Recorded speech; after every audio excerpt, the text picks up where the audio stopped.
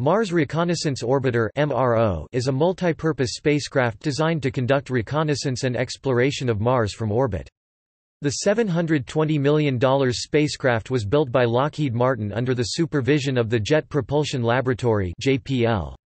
The mission is managed by the California Institute of Technology, at the JPL, in Pasadena, California, for the NASA Science Mission Directorate, Washington, D.C. It was launched August 12, 2005, and attained Martian orbit on March 10, 2006.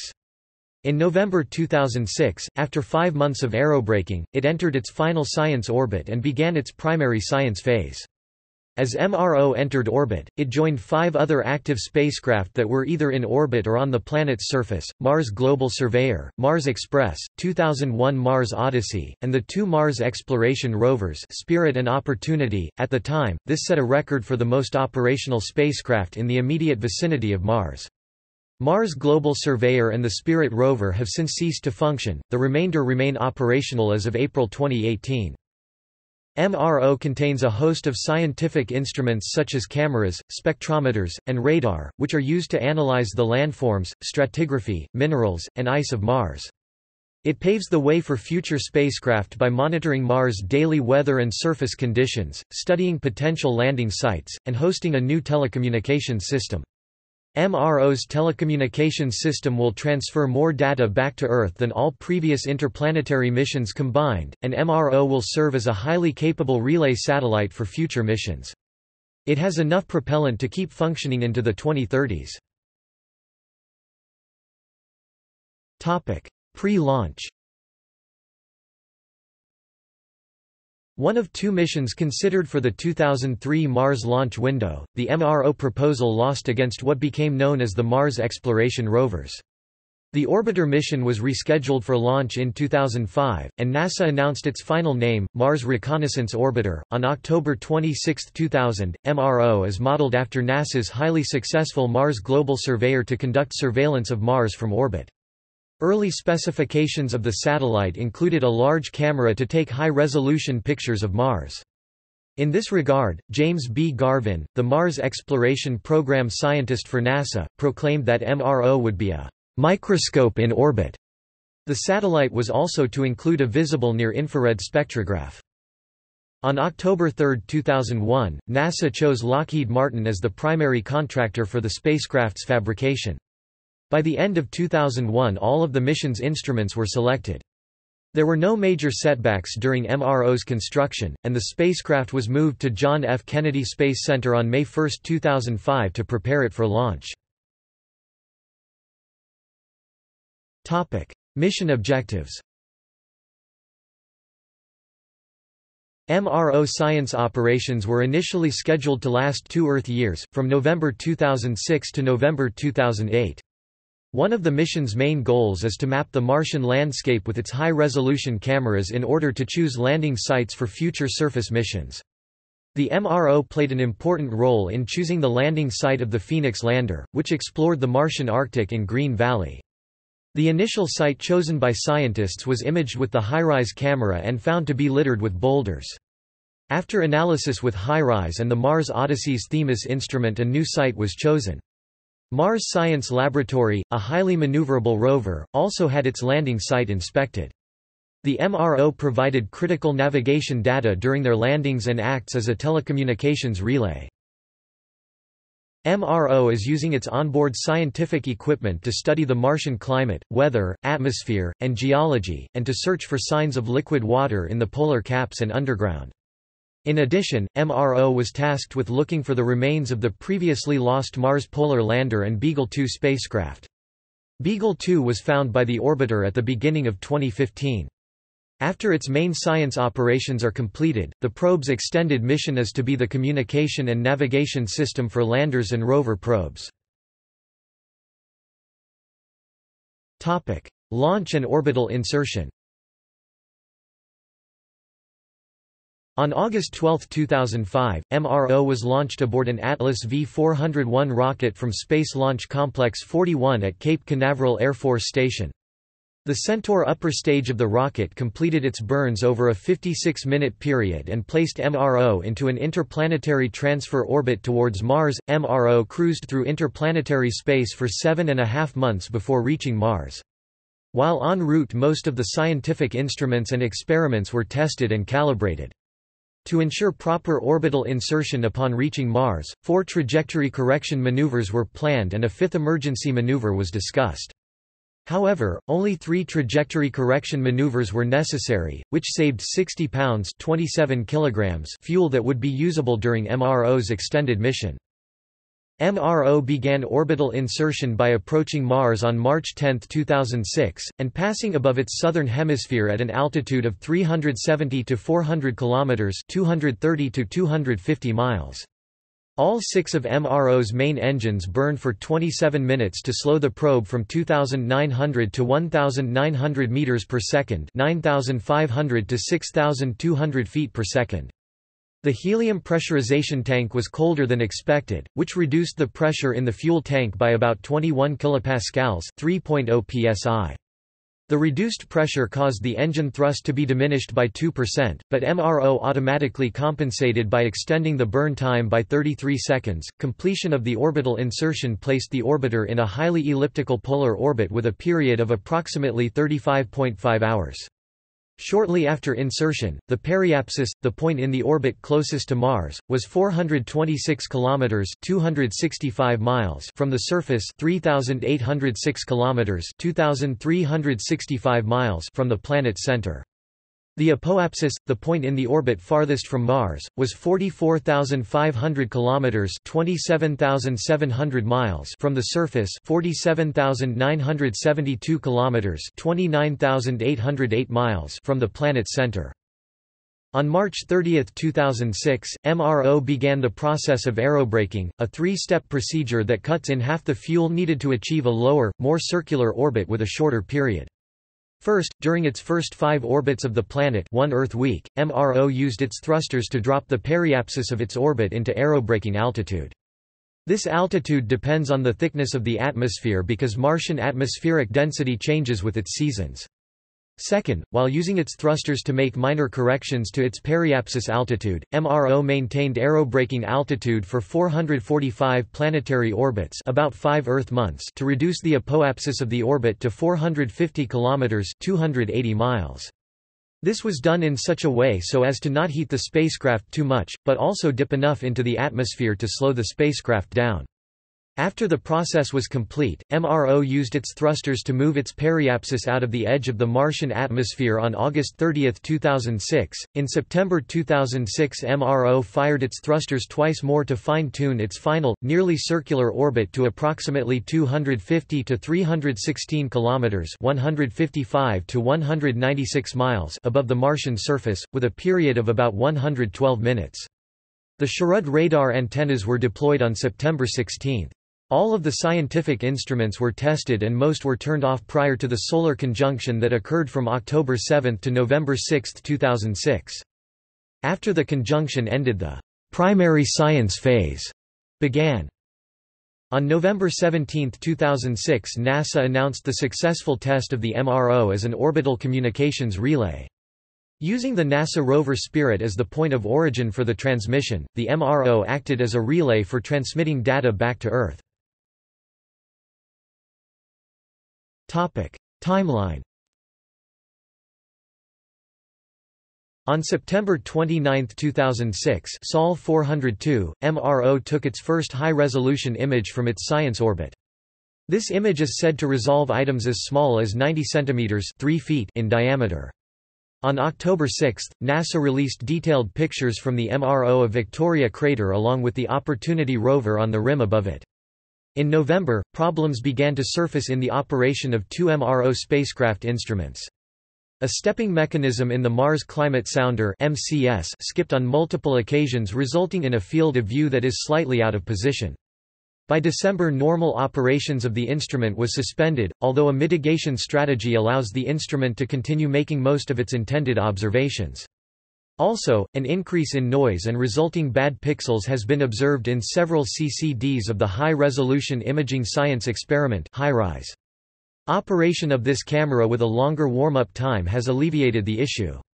However, the cause is still unknown and may return. HiRISE continues to return images that have enabled discoveries regarding the geology of Mars. Foremost among these is the announcement of banded terrain observations indicating the presence and action of liquid carbon dioxide (CO2) or water on the surface of Mars in its recent geological past. HiRISE was able to photograph the Phoenix lander during its parachuted descent to Vastitas Borealis on May 25, 2008 (Sol 990).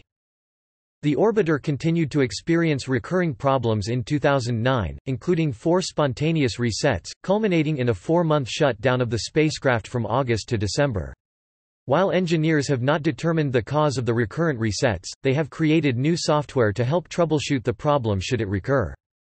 On March 3, 2010, the Mars Reconnaissance Orbiter passed another significant milestone, having transmitted over 100 terabits of data back to Earth, which was more than all other interplanetary probes sent from Earth combined. On August 6, 2012, Sol 2483, the orbiter passed over Gale Crater, the landing site of the Mars Science Laboratory mission, during its EDL phase. It captured an image via the HiRISE camera of the Curiosity rover descending with its backshell and supersonic parachute. NASA reported that the Mars Reconnaissance Orbiter, as well as the Mars Odyssey Orbiter and Maven Orbiter had a chance to study the comet sighting spring flyby on October 19, 2014. On July 29, 2015, the Mars Reconnaissance Orbiter was placed into a new orbit to provide communications support during the anticipated arrival of the InSight Mars lander mission on September 28, 2016. The maneuver's engine burn lasted for 75 seconds. Instruments. 3 cameras, 2 spectrometers and a radar are included on the orbiter along with 2 science facility instruments, which use data from engineering subsystems to collect science data. 3 technology experiments will test and demonstrate new equipment for future missions. It is expected MRO will obtain about 5,000 images per year. HiRISE camera. The high-resolution imaging science experiment camera is a 0.5 meters (1 foot 8 in) reflecting telescope, the largest ever carried on a deep space mission, and has a resolution of 1 microradian (μrad), or 0.3 meters (1 foot 0 in) from an altitude of 300 kilometers (190 miles). In comparison, satellite images of Earth are generally available with a resolution of 0.5 meters (1 foot 8 in), and satellite images on Google Maps are available to 1 meter (3 feet 3 in). HiRISE collects images in 3 color bands: 400 to 600 nanometers (blue-green or BG), 550 to 850 nanometers (red), and 800 to 1000 nanometers (near infrared or near). Red color images are 20,264 pixels across 6 kilometers (3.7 miles) wide, and BG and near are 4,048 pixels across 1.2 kilometers (0.75 miles) wide. HiRISE's onboard computer reads these lines in time with the orbiter's ground speed, and images are potentially unlimited in length. Practically, however, their length is limited by the computer's 28 gigabit G-flat memory capacity, and the nominal maximum size is 20,000 times 40,000 pixels (800 megapixels) and 4,000 times 40,000 pixels (160 megapixels) for BG and near images. Each 16.4 gigabits image is compressed to 5 gigabits before transmission and release to the general public on the HiRISE website in JPEG 2000 format. To facilitate the mapping of potential landing sites, HiRISE can produce stereo pairs of images from which topography can be calculated to an accuracy of 0.25 meters (9.8 in). HiRISE was built by Ball Aerospace and Technologies Corp. CTX camera. The context camera (CTX) provides grayscale images 500 to 800 nanometers with a pixel resolution up to about 6 meters (20 feet).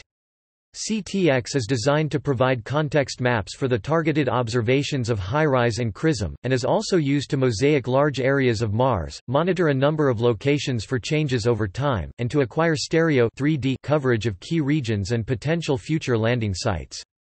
The optics of CTX consist of a 350 mm 14-in focal-length Maksutov Cassegrain telescope with a 5064-pixel wide-line array CCD. The instrument takes pictures 30 km 19 miles wide and has enough internal memory to store an image 160 km 99 miles long before loading it into the main computer. The camera was built, and is operated by Malin Space Science Systems. CTX mapped 50% of Mars by February 2010. In 2012 it found the impacts of 6 55-pound 25 kg entry ballast masses from Mars Science Laboratory's landing of Curiosity rover.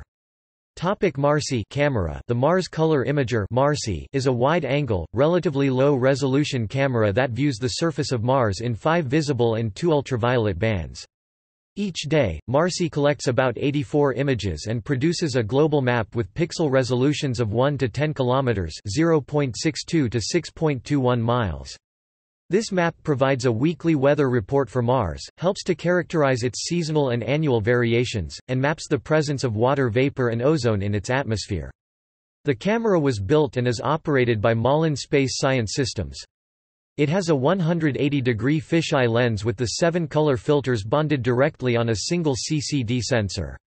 CRISM spectrometer. The Compact Reconnaissance Imaging Spectrometer for Mars (CRISM) instrument is a visible and near-infrared (VNIR) spectrometer that is used to produce detailed maps of the surface mineralogy of Mars.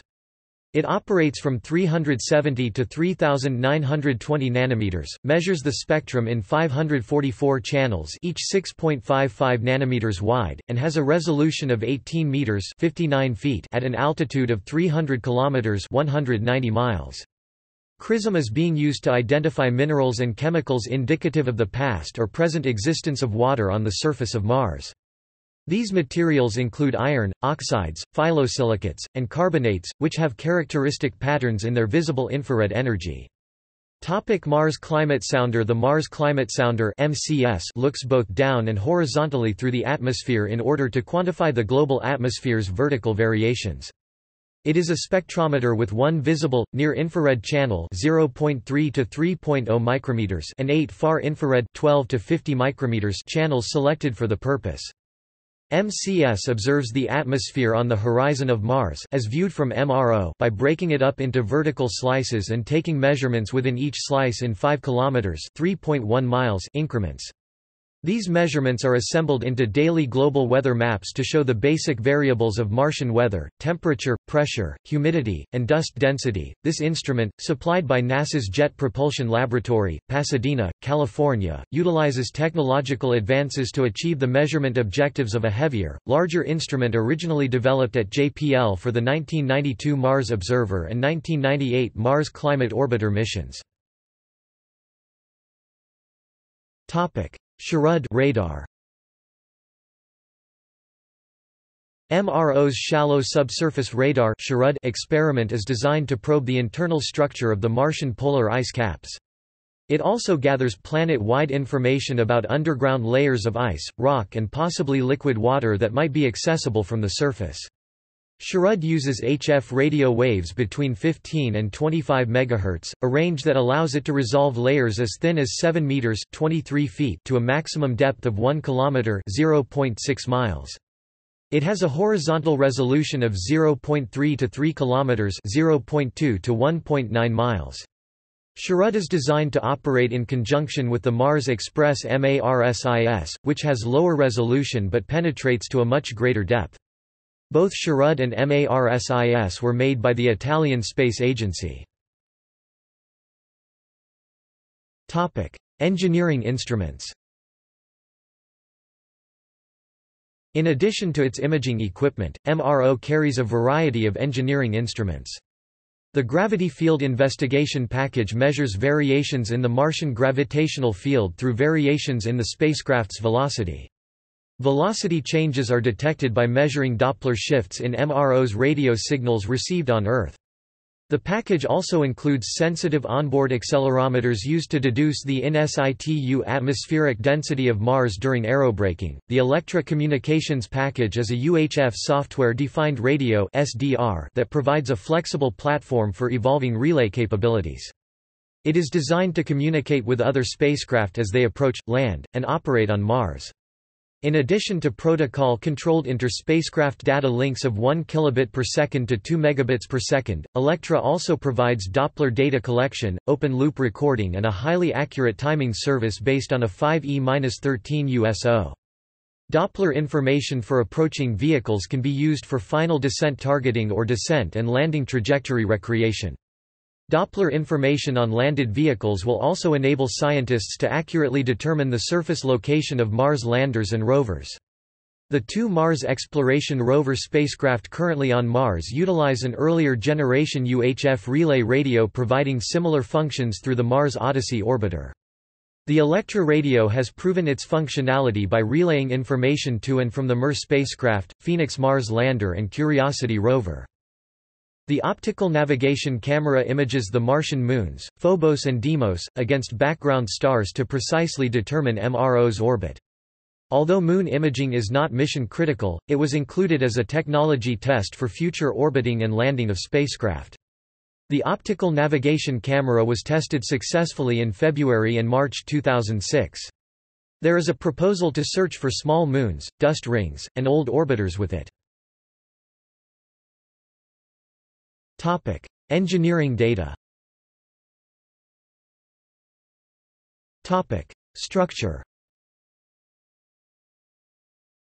Workers at Lockheed Martin Space Systems in Denver assembled the spacecraft structure and attached the instruments.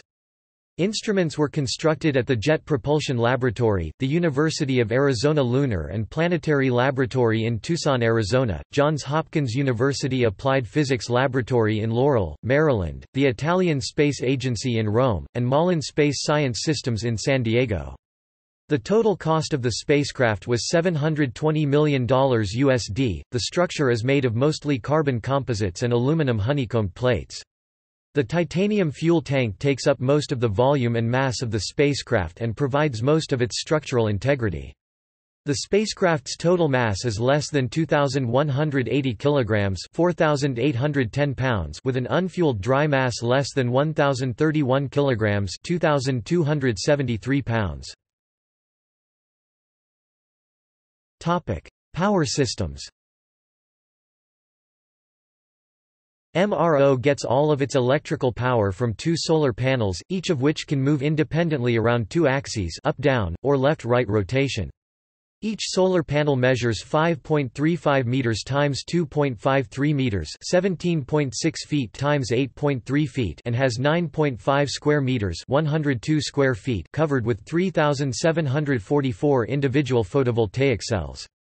Its high-efficiency triple-junction solar cells are able to convert more than 26% of the Sun's energy directly into electricity and are connected together to produce a total output of 32 volts. At Mars, each of the panels produces more than 1,000 watts of power. In contrast, the panels would generate 3,000 watts in a comparable Earth orbit by being closer to the Sun. MRO has two rechargeable nickel-hydrogen batteries used to power the spacecraft when it is not facing the Sun. Each battery has an energy storage capacity of 50 ampere-hours, 180 kilocoulombs. The full range of the batteries cannot be used due to voltage constraints on the spacecraft, but allows the operators to extend the battery life. A valuable capability, given that battery drain is one of the most common causes of long-term satellite failure.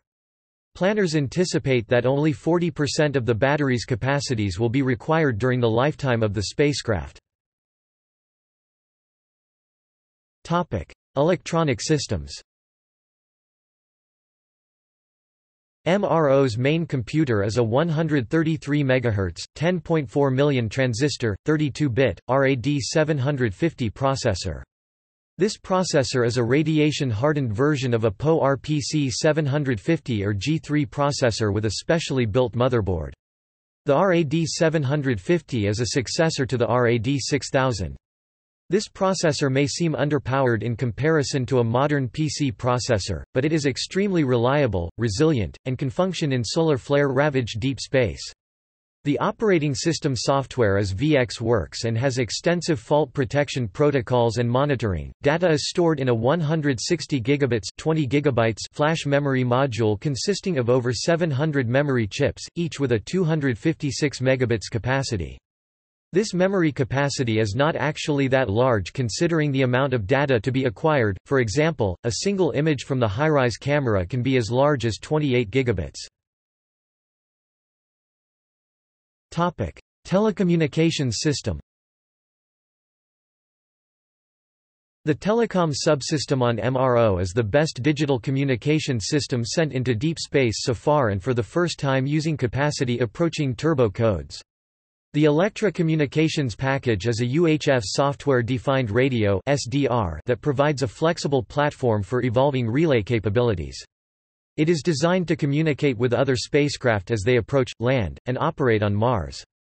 The system consists of a very large 3 meters (9.8 feet) antenna, which is used to transmit data through the Deep Space Network via X-band frequencies at 8 GHz, and it demonstrates the use of the Ka band at 32 GHz for higher data rates.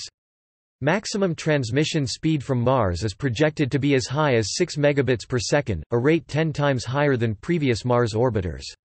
The spacecraft carries two 100-watt X-band amplifiers, one of which is a backup, one 35-watt Ka band amplifier, and two small deep space transponders (SDSTs). Two smaller low-gain antennas are also present for lower-rate communication during emergencies and special events, such as launch and Mars orbit insertion. These antennas do not have focusing dishes and can transmit and receive from any direction. They are an important backup system to ensure that MRO can always be reached, even if its main antenna is pointed away from the Earth. The Ka band subsystem was used for demonstration purposes. Due to lack of spectrum at 8.41 GHz by band, future high-rate deep space missions will use 32 GHz Ka band. NASA Deep Space Network (DSN) implemented Ka band receiving capabilities at all three of its complexes, Goldstone, Canberra and Madrid, over its 34M beam waveguide (BWG) antenna subnet. During the cruise phase, spacecraft Ka band telemetry was tracked 36 times by these antennas, proving functionality at all antennas. Ka band tests were also planned during the science phase, but during aerobraking a switch failed, limiting the X-band high-gain antenna to a single amplifier. If this amplifier fails, all high-speed X-band communications will be lost. The Ka downlink is the only remaining backup for this functionality, and since the Ka band capability of one of the SDST transponders has already failed, and the other might have the same problem, JPL decided to halt all Ka band demonstrations and hold the remaining capability in reserve. By November 2013, the MRO had passed 200 terabits in the amount of science data returned. The data returned by the mission alone is more than 3 times the total data returned via NASA's Deep Space Network for all the other missions managed by NASA's Jet Propulsion Laboratory over the past 10 years. Propulsion and attitude control. The spacecraft uses a 1175 L 258 imp gal, 310 US gal fuel tank filled with 1187 kilograms 2617 pounds of hydrazine monopropellant. Fuel pressure is regulated by adding pressurized helium gas from an external tank. 70% of the propellant was used for orbital insertion, and it has enough propellant to keep functioning into the 2030s. MRO has 20 rocket engine thrusters on board. 6 large thrusters each produce 170 N 38 lbf of thrust for a total of 1020 N 230 lbf meant mainly for orbital insertion. These thrusters were originally designed for the Mars Surveyor 2001 lander. 6 medium thrusters each produce 22 N 4.9 lbf of thrust for trajectory correction maneuvers and attitude control during orbit insertion. Finally, 8 small thrusters each produce 0.9 N 0.20 lbf of thrust for attitude control during normal operations. 4 reaction wheels are also used for precise attitude control during activities requiring a highly stable platform, such as high-resolution imaging, in which even small motions can cause blurring of the image. Each wheel is used for one axis of motion. The fourth skewed wheel is a backup in case one of the other 3 wheels fails. Each wheel weighs 10 kilograms 22 pounds and can be spun as fast as 100 Hz or 6,000 revolutions per minute. In order to determine the spacecraft's orbit and facilitate maneuvers, 16 sun sensors, 8 primaries and 8 backups, are placed around the spacecraft to calibrate solar direction relative to the orbiter's frame. Two star trackers, digital cameras used to map the position of catalogued stars, provide NASA with full, 3-axis knowledge of the spacecraft orientation and attitude. A primary and backup miniature inertial measurement unit (MIMU), provided by Honeywell, measures changes to the spacecraft attitude as well as any non-gravitationally induced changes to its linear velocity. Each MIMU is a combination of 3 accelerometers and 3 ring laser gyroscopes. These systems are all critically important to MRO, as it must be able to point its camera to a very high precision in order to take the high-quality pictures that the mission requires. It has also been specifically designed to minimize any vibrations on the spacecraft, so as to allow its instruments to take images without any distortions caused by vibrations. Discoveries and photographs. Water ice in ice cap measured. Results published in 2009 of radar measurements of the North Polar ice cap determined that the volume of water ice in the cap is 821,000 cubic kilometers, 197,000 cu-mi, equal to 30% of the Earth's Greenland ice sheet. Topic: Ice exposed in new craters.